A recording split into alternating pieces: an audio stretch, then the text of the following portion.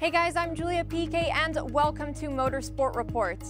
In Formula One, Robert Kubica says he understands why there are doubters over his comeback to the Grand Prix grid. Next March, 8 years after the rally accident that severely injured his right arm, Williams signing Kubica will end his absence from Formula One, in which he last raced in 2010. The poll says he understands why people remain doubtful about his ability ahead of his Formula One return, because he says, if I would be a team principal, I would also have doubts. He believes that his comeback shows that somehow nothing is impossible and insists that his doubters just need to wait and you will see. In Formula E over the weekend, the opening round of Season 5 and the first race for the new Gen 2 car. Antonio Felix da Costa won the Adria E-Prix.